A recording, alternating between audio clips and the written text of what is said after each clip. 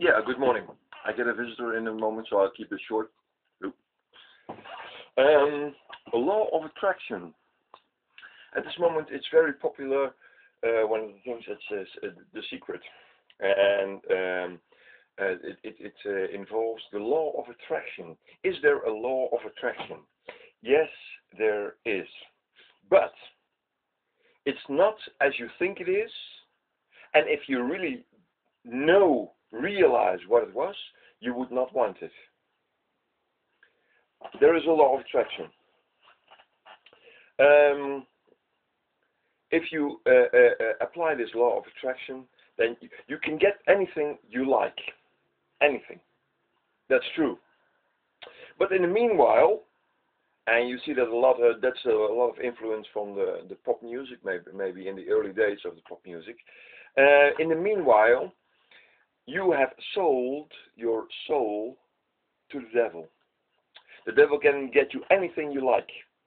But in the meanwhile, the devil has the right to get you in hell. And the most people don't realize that God, Jesus Christ, can give you also what you need. Not necessarily what you want, but what you need.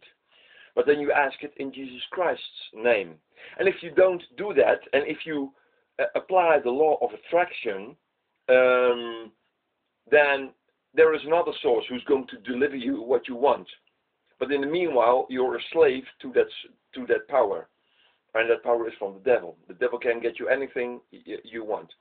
There is a passage in the Bible where Jesus is tempted by the devil in the desert. And the devil at that moment takes Jesus to a high place above the earth. And he says, I can give you everything, the glory of all these kingdoms. He shows to Jesus the world. I can give you everything, all the glory of this entire world. Because it has been given to me. And I can give it to who I want. That's what the devil says. And he's right at that moment, at that point. And but Jesus says, and the devil says, you only have to bow for me. You only have to recognize me as God. So at that moment, Jesus could get out of the world if he would bow down to the devil. But Jesus says, only God deserves the worship. So I'm not going to bow down to you. So he doesn't get it. The devil realized that at that moment that Jesus was coming to conquer the world and to take back the world. Yeah. So the devil offered him that.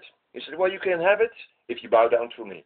Well, that's what's happening actually today. So the law of attraction, yes, you can have what you want if you bow down to the devil. That's what's happening actually. And that is the law of attraction in all those kinds of things. It's like witchcraft. It's the same source, it's the same principle, etc.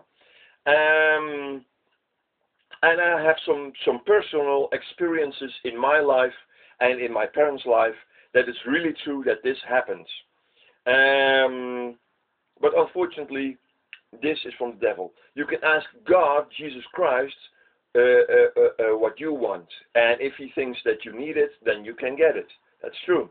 But then you apply to Jesus Christ himself. If you don't ask Jesus Christ, then it's automatically from the other source.